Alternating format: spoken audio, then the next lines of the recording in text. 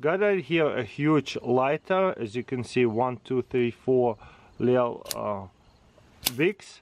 And this side here is going to be flint. And that flint is huge. As you can see, it's really big. Comes with the multiple ones.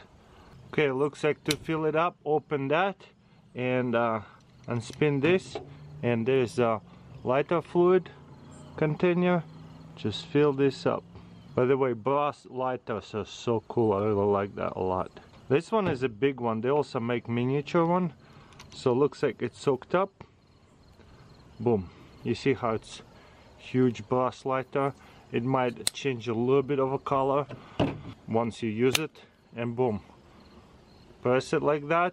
Now you have a big long stick to get the bonfires going, grills, maybe even fireplaces. This is nice. I think I'm going to be using that for sure. Then close it. Probably evaporation will be pretty good, but if you're using fireplaces every day for winter time, will be pretty useful. Boom. You see how the flint strikes on that? Not a drum, but that kind of like a grinder. This is one of a kind. One more time so you guys can see. That's a nice flame. A little torch lighter.